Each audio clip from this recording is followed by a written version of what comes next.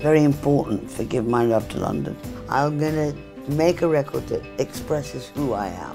There were so many songs where I was going, you know, that's brave, that's really moving me, and I'm just hearing a voice and a piano. Give my love to London, say I'll be there soon. We didn't want something that was nice and clean and polished. We wanted something that was a bit dirtier. I have no doubt he will figure it out someday. One of the very first songs to sort of come onto the stage, onto the dance floor as it were, was Roger Waters' song Sparrows Will Sing, which is really a beautiful song, turned out to be wonderful.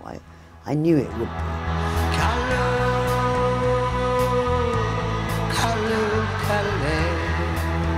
Late Victorian Holocaust. Ah, what a song. I would sell my soul to the devil to have written that song, I really would. But Nick writes something like that every day, you know. Up the Goulburn Road, starlight in our blood, over the bridge and along the canal. Anna Calvi herself arrived at my flat in Montparnasse with her guitar, looking really sweet. And we sat down at my big table, my big Irish table, where so many songs have been written. And we wrote Falling Back. Looking for you, looking for you, falling back into myself again. It's quite hard to collaborate, sort of ego to ego, all that stuff.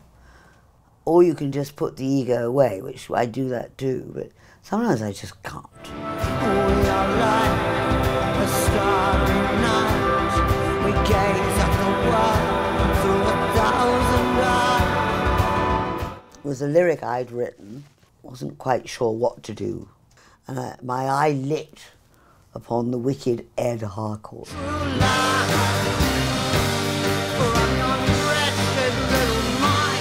I like it very much, and it's now become as much his song as it was mine. And she's not just a singer, she's so much more. Her lyrics are amazing.